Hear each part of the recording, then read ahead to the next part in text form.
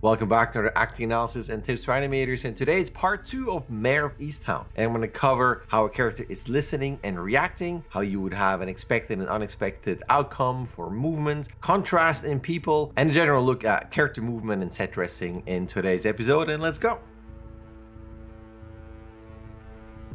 Part 2 is not that spoilery. I'm going to continue until the very end of the whole season, so I will mark spoilers if there's anything. Obviously, if you haven't seen anything will be a spoiler, but this is not really picking out who did what and everything. It's more about character kind of reactions and behavior and stuff like that. Now, before I continue, if you're new to this channel, hi, my name is JD, and I do act analysis clips like these. I do animation analysis clips, I do rig reviews, product reviews, I do animation lectures, news, all kinds of stuff. That's the pitch. You know it at the beginning. Feel free to browse around. If you like it, subscribe so you don't miss anything, and if not, just keep watching or not. Come back later if you want, but that's that. Let's go to the clips. And the first one I want to talk about is this one. So Mare, she is interrogating this guy, and throughout he's very flustered and obviously upset because his daughter, something happened that, again, kind of spoil. It's the setup of the scene, but I don't want to spoil too much. So the main thing is that he's not really looking at her. He's got a lot of movements you can see in the eyes. He's looking maybe at her. It's more a bit to the side, and then over, that's really more at her. Back to the side. So it's a lot of kind of an unfocused movement. And that's my dog. Hold on, I gotta close the door. The dog came in. Dog. I gotta go and close the door. Hold on. Like I was saying, a lot of unfocused movement and eye darts, and just, you know, that's the state of the character. Until she, and you can see this here, where she kind of prepares herself, like, all right, I gotta ask a question. There's a pursing of the lips here. It's like, all right, well, I gotta ask, where were you? So then you got that slow look towards him. And I love that little stare, and you can see, bam! Now he looks and stares, and he goes, no, I was here all night. And I love this here. This is the reason why I'm showing you this. It's contrasting movement where the character can be unfocused, darting around, thinking about all kind of stuff. And if there's something really important, and the character suddenly goes, and doesn't move, that's a big change in movement. So you can imagine in your timeline of movement, you have movement, stare. So that is something to think about as you have a character moving all the time. When is it interesting to stop moving, and is it for a very specific moment? Now, in this case, all eyes are on him because he could be the suspect. And I like this moment here. As he continues, his kind of look there. And that's something that you could add. So as always, if you watch my clips, you know that if you have one character talking or two characters talking, it doesn't have to be the focus on them in terms of lip sync. This guy could have all the lip sync, and your animation is all about this character reacting. It could also be them talking, or just her, or just him, whatever, but then you insert a bunch of shots like these of other people reacting and listening and looking around. Then it's just pantomime reacting to sounds. I think that could be really interesting too. And it continues on with him and his reaction, and she gets, all right, I get it. She has a bit of a sizing up. You watch her eyes, down, up, but then she heard what she heard, and then, all right, well, and you can see that little blink here. It's like, okay, well, I heard it. It's fine. This one is a bunch of stuff, and I love her. I mean, I love her in this whole show. It's so good. He is already in her office. This is the first time that she is meeting this guy. So she, I love this. She's not happy. You can see that already in this look. Looks around. What has he touched? What has he done? Looks around. Then, and I love this. This is, again, why I love props. The way she takes this out. There's a certain aggressiveness and frustration in this. Yes, she's already selling it in this, but you could have a bigger accent than with this. And then he hears that, kind of, all right, well, hi, I'm such and such. And he goes, oh, okay, well, what are you doing here? And then this is what I'm gonna show you. This is and I've shown this a couple times. This shows up in movies and other TV shows. A character that goes for a handshake and the other character denies it. And then you got their reaction. And I like this, A, because, I mean, you can obviously do this. It's a very straightforward move and focus on that denial, and then kind of the pantomime face, or if there's audio, of how a character reacts to this, going, okay, and you can see this kind of a lowering of the shoulder here. But I also like this just from an idea principle of a character starts an action, and you know, in a typical polite fashion, she would shake his hand as well. So this is A followed by B. But if you deny B, there's just something in the viewership where you go, oh, that's interesting. This is not what I was expecting. So this is like the main idea and principle behind it all, where you start with a move and the audience expects a specific outcome, and you don't give the audience that outcome. That could be potentially interesting. This actually continues in this sequence as well. He is again in their office looking at this. She comes in, holds coffee here, and realizes, oh, this guy again is in here. And he says, good morning. And you can see, I love this. Good morning. It's this. Again, it's the kind of variation of a handshake. If someone says good morning, then you will probably look at that person, right?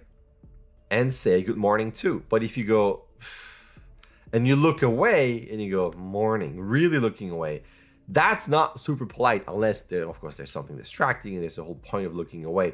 But usually you will look the person in the eye. So that's kind of the variation of the handshake. Again, you expect something, well, then that's kind of the difference in terms of looking away, change of focus. And then he goes, all right, well, is that coffee? I got you coffee. And it's the same thing here where he kind of extends it to her. It's like, well, if you want two, I got one for you. And she doesn't take it. And then he got that frustration there. But the cool thing is this continues on. And he says, all right, can we just reset this? So he wants to start over with the, hi, I'm new to all this. Why don't you respect me as a partner? Let's just work together.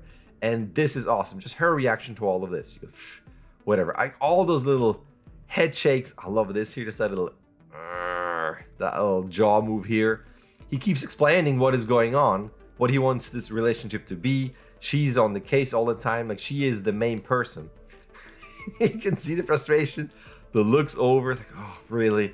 Really? He's still talking. All right, let me look up. But then he continues explaining what's going on, and then she's starting to get a bit more interested. You can see this here.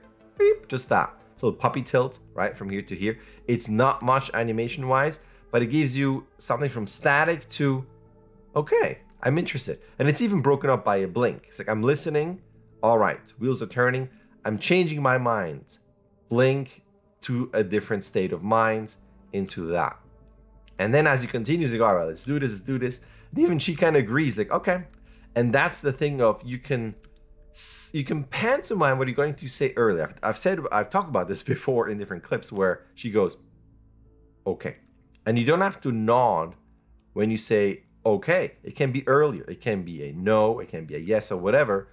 That anticipates this. And I like that just because it's kind of the breakup from the expected. You think yes would be clear nod, but she does it beforehand. And then when he realizes, oh, okay, he has that kind of relaxed lean back. But before that, he was pitching things, potentially leaning forward a bit. And he can relax, goes, oh, she said, okay, well, let me lean back. I like this. Again, it's subtle. It's just a slight shift here. Watch his upper body and back with a little, okay. And then her like, whatever. And this is so good. Let's go here frame by frame. You can see the raise of the eyebrows, widening of the eyes, whatever. Just kind of one hand gesture, leaning over. It's so great. And then as he does this, he goes, all right, let's start over. This is my name. Let's shake hands. And I love that it's just so cute. It's come on. And I love that little gesture. It's right slightly off screen here. Come on. And that actually breaks the ice. And he goes, are you kidding me? Okay. But it's such a specific thing that she even looks at it throughout the whole time. It's just a great moment of just his character and their relationship. This is a great example for contrast in character posing. I can't really play the whole thing. If I play the whole thing here, I will get copyright strike and all kinds of stuff. But just look at shoulder up, arms crossed. This is the interrogation thing. There's the outfits and the way they look and how lower she is in frame. She's kind of almost bundled up, hiding and kind of closer to the lower edge here to hide. Then you have her much higher. She does a lot of eyebrows and squinting, a lot of stuff like that with the nose, which is really cute. She's got different characters. She's a lot more polite. She's a lot more straightforward. I highly recommend you watch the sequence there. It's so good. Then it continues on with her. She's a bit more static, but a lot more looking with eyes. You can see this here, lots of little more nervous blinks. She doesn't say anything until the end. But then it continues on. You can see there's different characters, how they react. And I love this here too. The lean kind of away, his face. Such a great stare. And this continues on as they have, I love this too, that your character could have that pose throughout the shot. Just having the hand back there, why not? And with him like this, playing with this, kind of distracted. You can see that those witnesses, what they say is not really helpful. But again, it continues on. And as you continue, there's a new character in. I love that. Just the way he looks. Again, she does a lot of that through there. If your character has those shapes, it's interesting. Just the contrast in all those characters. Again, she's lower. And at one point, they ask about a gunshot. And you can see here the different ways of saying no. Of that little going back with the chin here. No. And then him almost swiveling no with the chair. bit more relaxed? No, no, no. And it continues on here. There's a bit of a more pronounced, oh, for sure, no. And you can see how she, again, because she's so active in her shapes, it even starts with eyebrows first. Like almost like she heard the question, goes, oh, no, no, no, no. And then she goes, no, no, no. And you can see that widening of eyes and then the straightening and all those different ones. I love that she's doing with the hand here. And then her again's not huge. Just a bit, no. He goes, what? It's just great. I love that face. It's just a really great contrast of so many different characters. So once again, if you have multiple characters, think about that. Think about how is their posture? How do they lean? Are they higher in frame or not? Is that important or not? Would they be centered or a bit more to the side? And if you have multiple characters in the same frame, again, is that something that's important? Is this something of interest you can add by the contrast of posing? This one is short and sweet, just because she's getting ready for a date, and I love this little thing here. She kind of has a sniffing armpit sniff test, which I will admit I do sometimes if I wear a shirt around the house. I do a little armpit sniff test. Can I still wear this today? TMI. And then there's this. I just like that as a character thing. So obviously there's no lip sync. There's nothing. I mean, obviously you can't hear anything. I turned the sound off, but there's no lip sync. She's preparing herself. And that's just something to think about. Is your character walking from A to B? Those are awesome A's. From A to B with my awesome arrow. What is the character going to do? Is that something? Is the character really caring about being neat? So on the A to B path, readjusting something that was just off for a moment, adjusting maybe the frame, or just whatever you do. Like your character going somewhere can still be filled with all kinds of personality and character traits.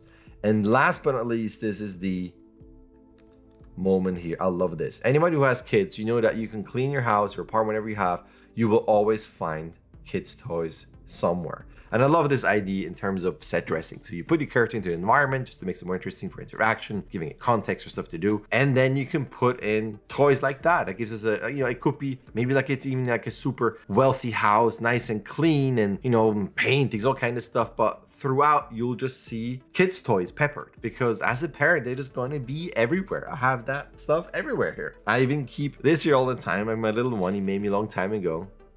A little heart, and I just keep, we always have stuff here from the kids. So that's something for you to think about. If you do put your character in an environment, maybe you want to just kind of subtly hint that the person is a parent or a caretaker or something, and then put that stuff there in the set. Just give it like an extra layer of texture and just atmosphere and feel, and maybe something for the characters to interact with, to look at, and so on. And speaking of look at, this is a very straightforward segue. If you want me to look at your shots, if you like this and think that's interesting, I can take those ideas and principles and help you with your shots to make your shots even more awesome. And that is the pitch for my workshop. So you can sign up at any time. You can start at any time. Link in the description, all the information, of course. And that is that. It's the end. Thank you for watching till the very end. As always, I appreciate your time. And if you don't want to miss any of these, feel free to subscribe and hit that bell button so you don't miss any of my uploads. And that is that. So thank you for watching, and I'll see you in my next upload.